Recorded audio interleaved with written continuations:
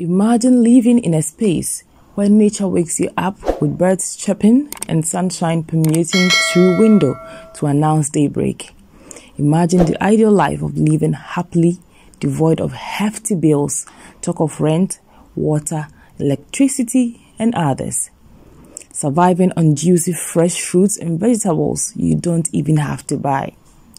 Joshua Kwaku Asiedu indeed is living the life.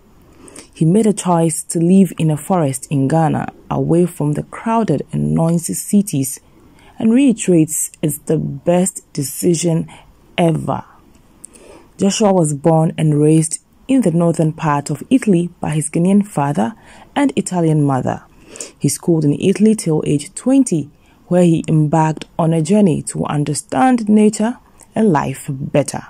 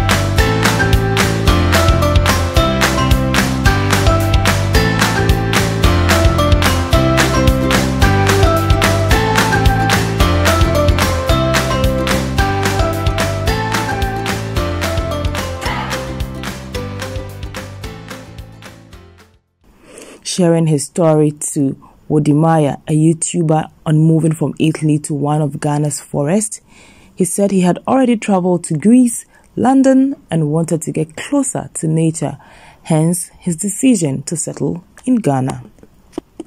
Western and European life is a result of colonization and exploitation of resources from indigenous people, mainly Africa.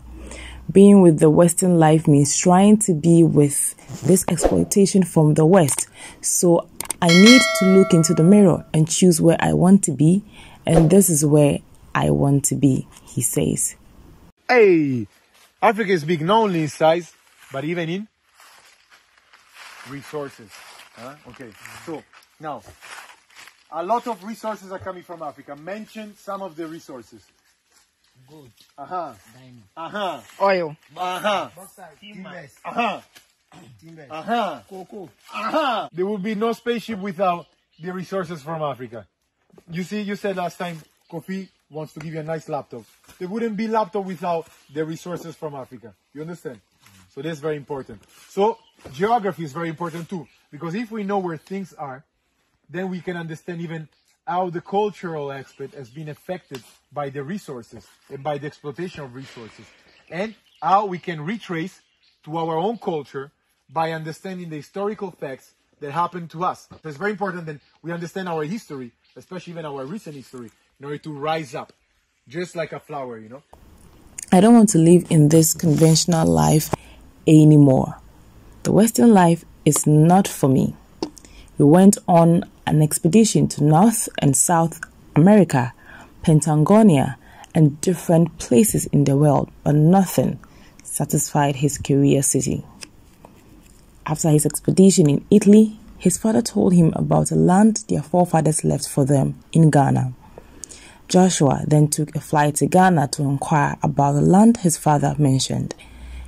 After he arrived in Ghana, his uncle took him around to different parts of the country and even showed him the family land.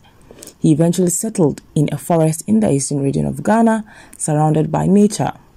He said, "I came here to open a safe place for people in the diaspora and visitors from the Western world who are willing to change something about their life." He has a playground, and the youth in the nearby community often come around to play and help in his farm. Joshua is building a house for a retreat program in the forest for visitors who will come and integrate Western life into rural life and learn from the ways of the indigenous people. It will be a 7-day retreat program where they will learn from the indigenous local community of our rich heritage. During the retreat, local women will lead numerous workshops as they teach participants on herbal medicines, art of cooking, pottery, and the way of life in the community. Joshua said after colonization by the West, the indigenous people believed everything coming from the West is the best, be it clothing, shoes, hairstyle, skin color, and so on.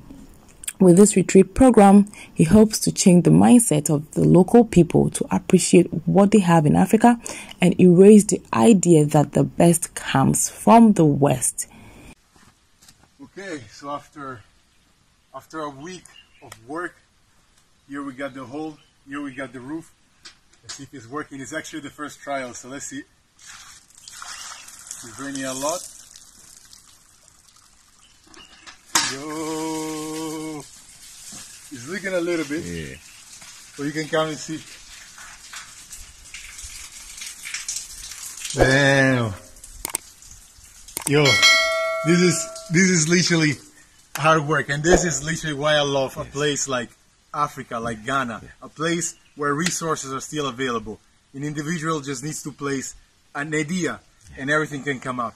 Just hard work and dedication, for real, right here. Yeah. I'm so proud about it. Yeah. One love. He further said Africa doesn't need any help. People need to respect Africa for what Africa is, the mother of humanity. Although Joshua has lived in opulence in Italy and other places of attraction around the world, he seems so happy at his new environment, evidenced by the exciting videos he shares on his Instagram page. Joshua has been in Ghana for some years, but never stated how long in the interview. Whatever is in your heart, just follow your dream and passion and never regret. Though there will be challenges and failure, it's part of the journey to your passion, Joshua said.